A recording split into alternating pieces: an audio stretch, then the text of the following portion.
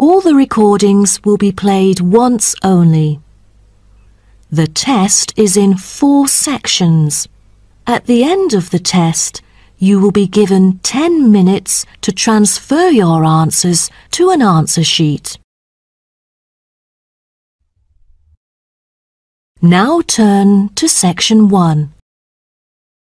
Section 1. You will hear an interviewer asking an interviewee called Lee to do a questionnaire on residency in the North. First, you have some time to look at questions 1 to 5.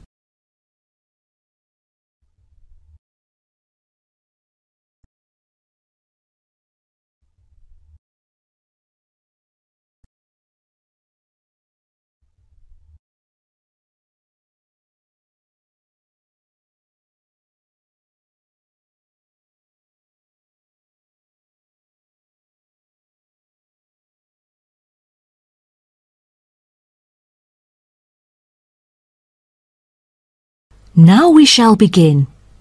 You should answer the questions as you listen, because you will not hear the recording a second time. Listen carefully and answer questions 1 to 5. Excuse me? Yes? I was wondering if you could spare a few minutes to do a questionnaire on your residency here in the North. It won't take long. No, that's fine. Lovely. First of all, may I get some information about yourself? Okay. May I know your name and age? My name's Lee, and I'm 19 years old now. Great. And could I ask what your job is? Are you a student? Actually, I'm going to continue my study in business management next month. But at the moment, I'm a salesman by profession. Oh, right. And how long have you been living here in the North? Well, I have been in this city since I was 3 years old, but my family and I had lived in the East for 7 years at first. Now I am 19, so I have spent about 9 years living here till now. Great. Which part of the northern area do you live in? I live in Spring Park. Have you heard of it? Yes, of course. So, what about your accommodation? Do you live in a house or a flat or something similar? I used to live with my family in a big house, and now I'm living in an apartment with 2 of my friends, who are my colleagues as well. Oh, right.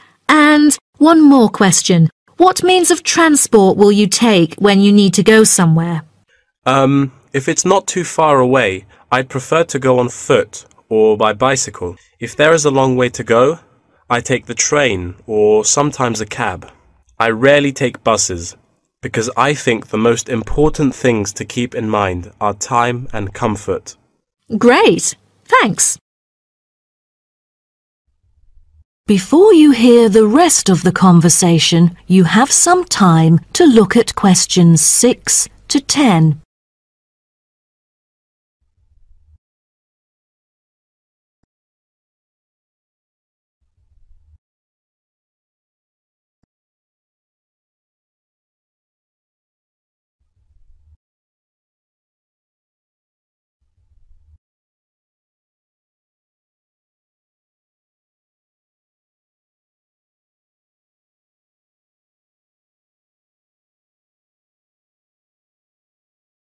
Now listen and answer questions 6 to 10.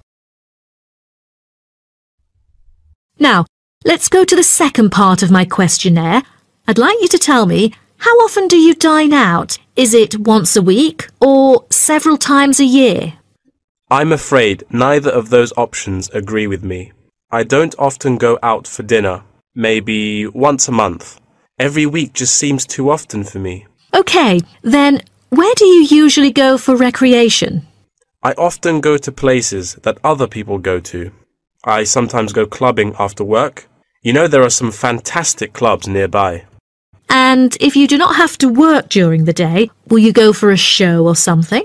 You know, there is a newly built theatre that opened last month in Spring Park, but I rarely go there because it's too expensive.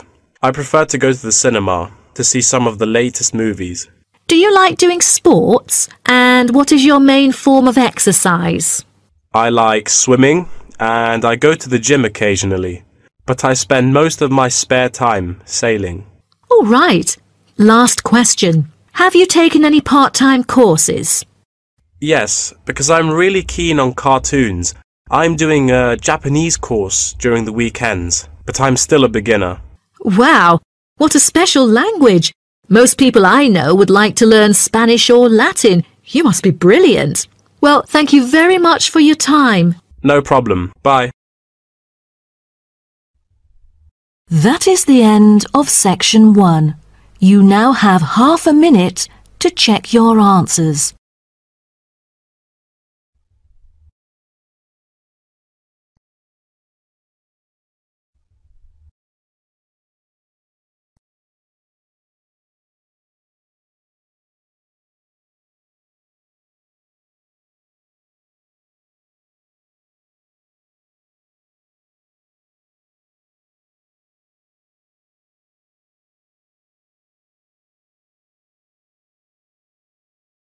Now turn to section 2. Section 2. You'll hear a talk about tourism in the mining community. First, you have some time to look at questions 11 to 15.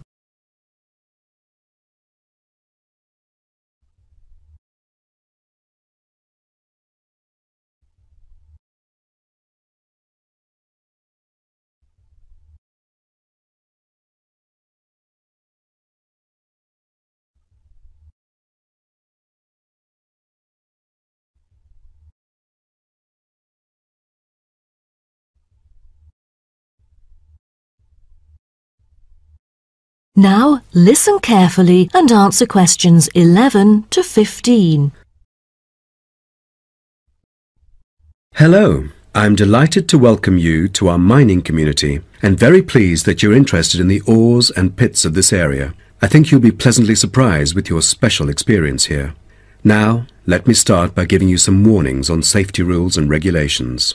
Rule number 1. Always wear safety equipment. There is a litany of safety equipment that mining workers use for their protection, from helmets to safety glasses and gloves.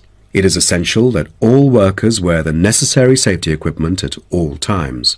There have been countless stories of workers being saved by helmets, which are the hard hats that you can see on the shelf beside you. So, visitors wearing helmets is mandatory in the mining area, although you are free to take them off when you're in the mining museum and picnic area. You won't need to pay any deposit, though you should return them to the counter once you finish the visit. The helmets are offered in all sizes, so choose a suitable one. All right. Our mining community is currently being refurbished for some of the main area, so please make a note of that, and you'll know what to look out for. So, when you go in or out of the mine, please pay attention to the road, for it has just been repaired because of the rough surface and can be really slippery since it's still wet. The history and process of tin mining are complicated and involve a lot of special words, but here you will see how it was and still is done. After a short 5 to 10 minute walk, visitors can track round a numbered route with clear explanations. Most of the tour is in the open air, so nice weather helps. All areas are clearly posted with signs, but if you have problems travelling around or climbing up and down, you can turn to the staff here, and we are happy to help. If you're interested, Blue Hills Tin Stream is a working water-powered tin streaming mill that gives visitors a very clear idea of how difficult it is to get tin out of rock. I hope you'll enjoy the informative indoor presentation and this self-guided tour, but you have to bear one thing in mind, that smoking is forbidden throughout the whole community. Though you can take phones and of course use them, you'll also be surprised that there will be more than just one place to go in the mine. The underground tunnel is now being refurbished and only relevant workers can access it. But it will soon be all finished, and I believe it's a lovely place for you to explore around. Don't forget to wear protective clothing. It's mandatory. Before you hear the rest of the talk, you have some time to look at questions 16 to 20.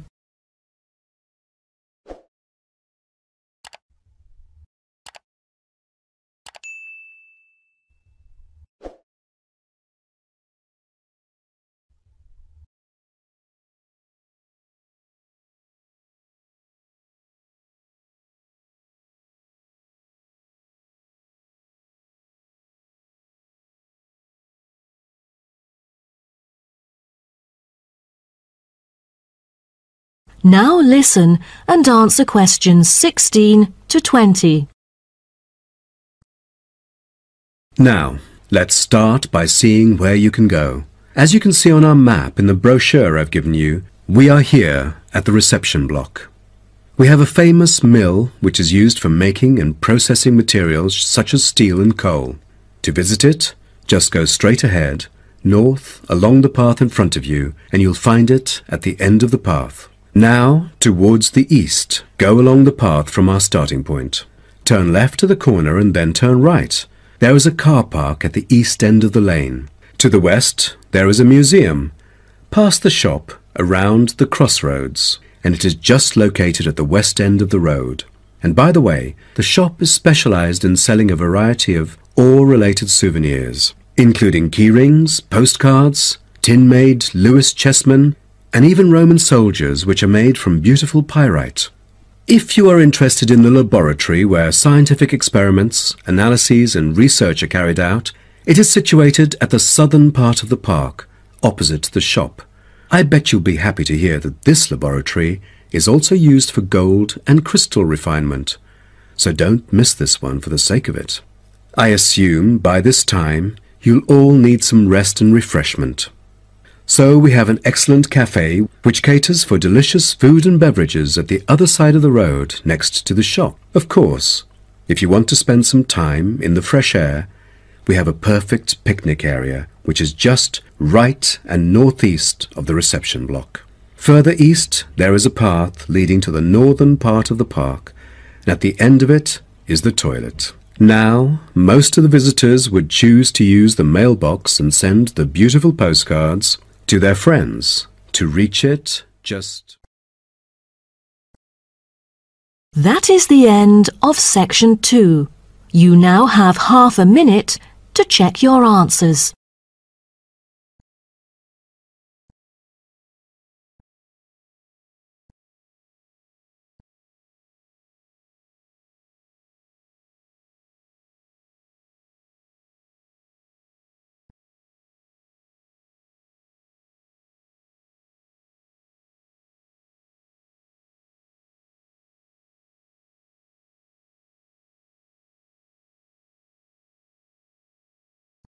Now turn to section 3. Section 3. You will hear two students called Karen and Dave discussing the assignment for their biology class. First, you have some time to look at questions 21 to 27.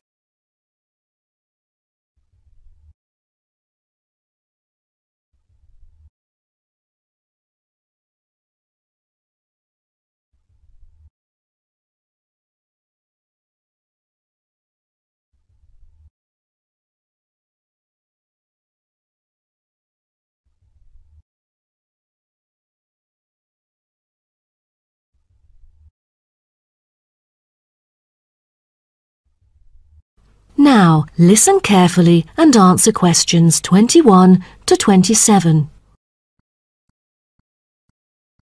Hi, Dave. As you know, I've asked you to come here today to discuss the assignment for our biology class. We must decide what we should do about this very important research work.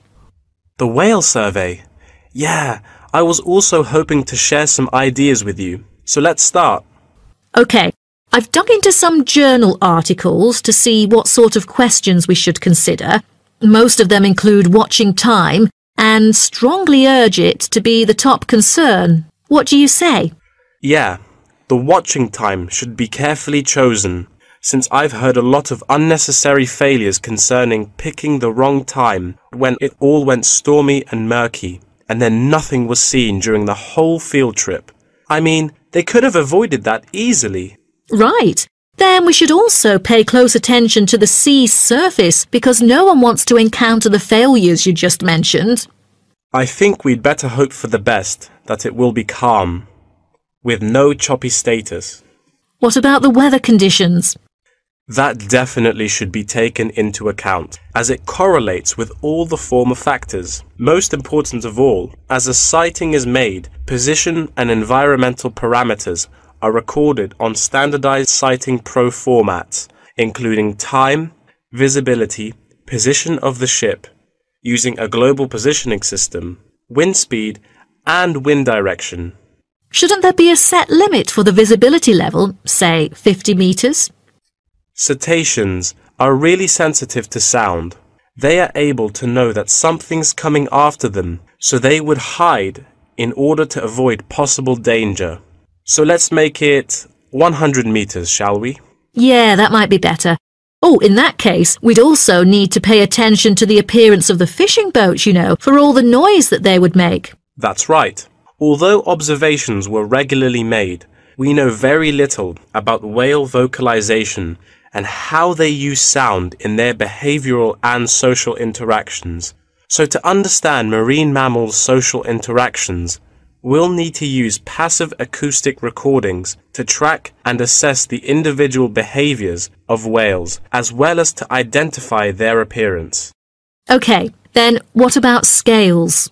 Oh, for each sighting, the number of animals should be counted. The group size, I mean. Also, we need to identify the species, possible age, and sex of the individuals. Before you hear the rest of the talk, you have some time to look at questions 28 to 30.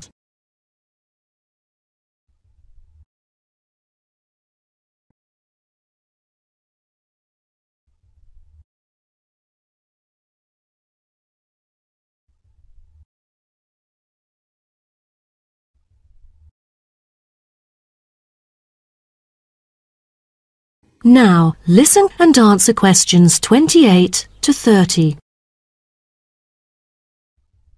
Speaking of identifying species, we need to find out the unique physical features of each whale.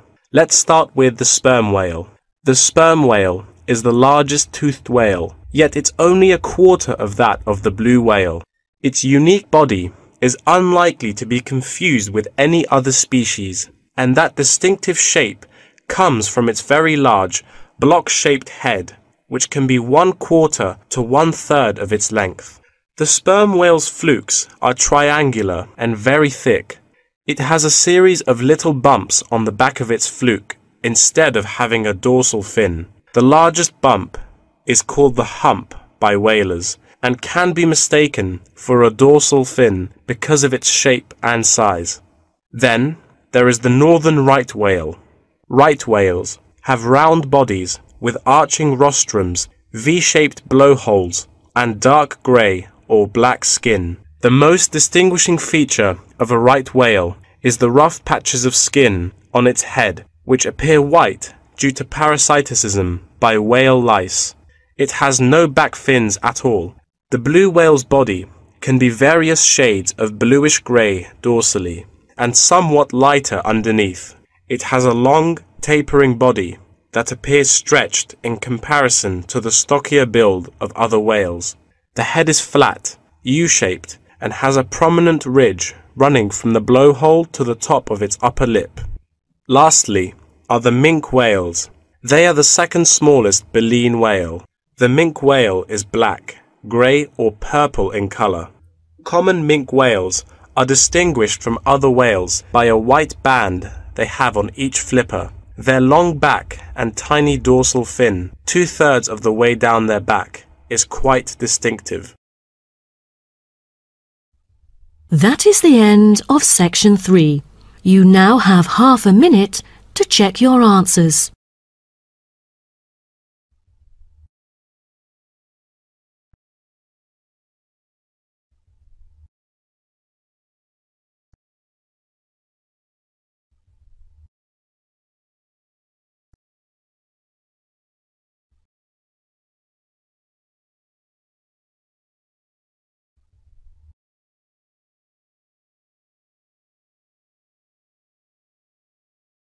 Now turn to section 4.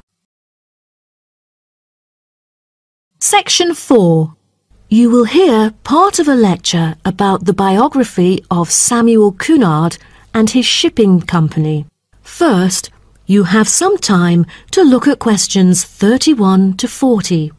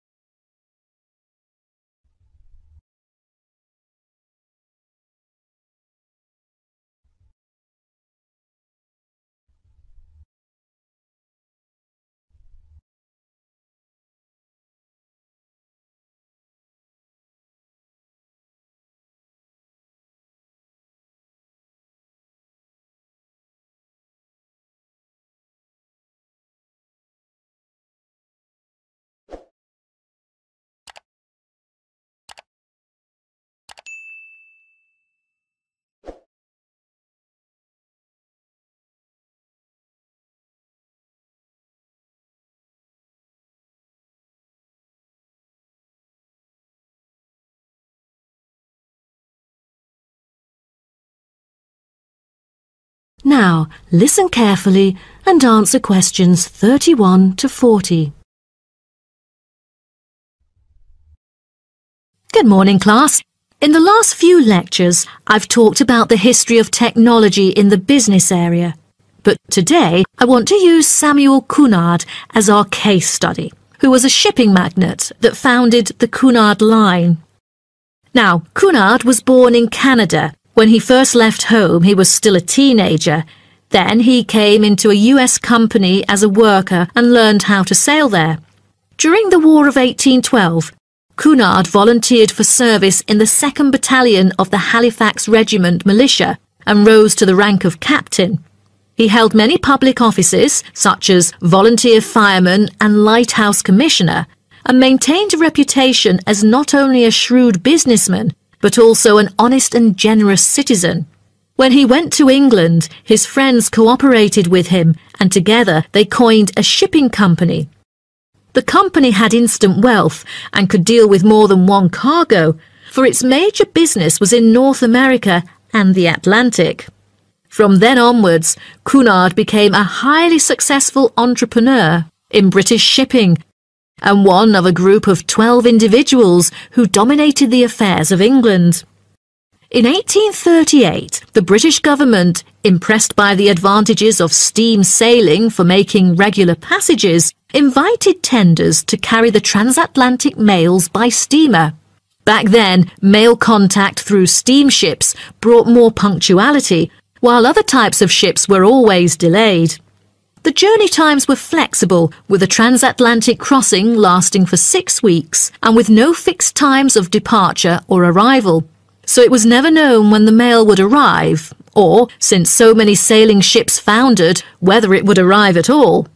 What Cunard wanted, in line with the thrusting new technology of the Victorian age, was a maritime extension of the brand, new timetabled railways on land. Cunard's experience in steamship operation, with observations of the growing railway network in England, encouraged him to explore the creation of a transatlantic fleet of steamships, which would cross the ocean as regularly as trains crossed land, and that's why he went to the United Kingdom seeking investors in 1837. He set up a company with several other businessmen to bid for the rights to run a transatlantic mail service between the UK and North America for £55,000 annually for 10 years. The bid was successful. Almost at the same time, Cunard cooperated with an English businessman and established the British and North American Royal Mail Steam Packet Company, the ancestor of the Cunard Line. In 1840, the company's first steamship sailed from Liverpool to Boston, Massachusetts, with Cunard and 63 other passengers on board, marking the beginning of regular passenger and cargo service. Establishing a long, unblemished reputation for speed and safety, Cunard's company made ocean liners a success in the face of many potential rivals who lost ships and fortunes. Cunard's ships proved successful, and he then opened many branches. But the high costs saddled Cunard with heavy debts by 1842, so some of them went bankrupt. But what Cunard needed then was a port. After a lot of consideration, he finally opted for Boston because he was very familiar with this city where he had once worked it. Fortunately, by 1843, Cunard's ships were earning enough to pay off his debts and begin issuing modest but growing dividends. But the city did more than give Cunard silverware. Winters can be tough here in Boston. For example, in the year of 1844, one ship sank because of the winter freeze. The ship hit icebergs and caused a heavy loss to the company. Then, the board recommended the company to move to New York, and it was a huge success, and then became one of the biggest US shipping companies.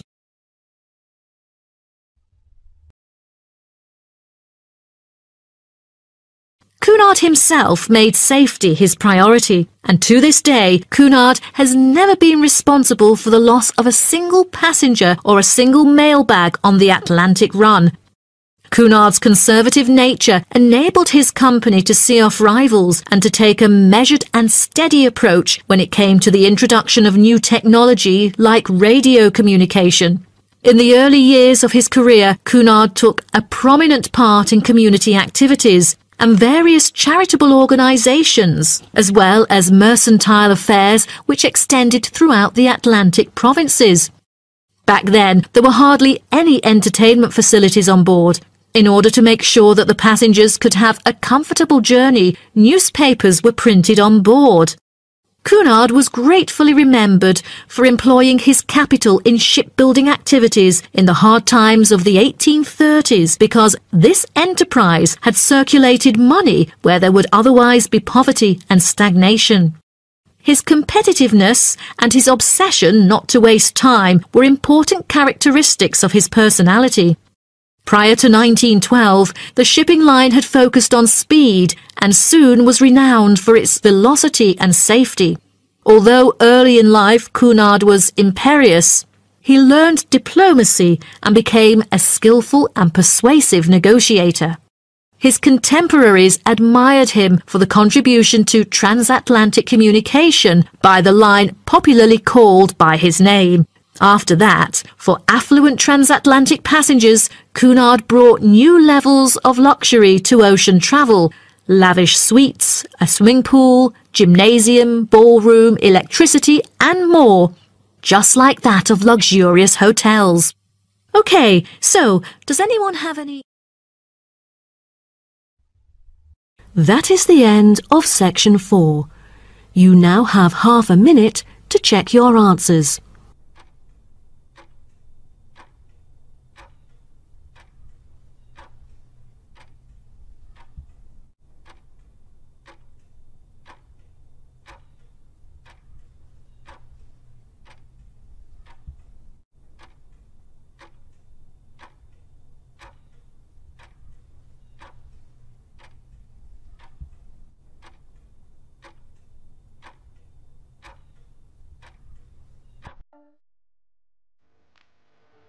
That is the end of the listening test.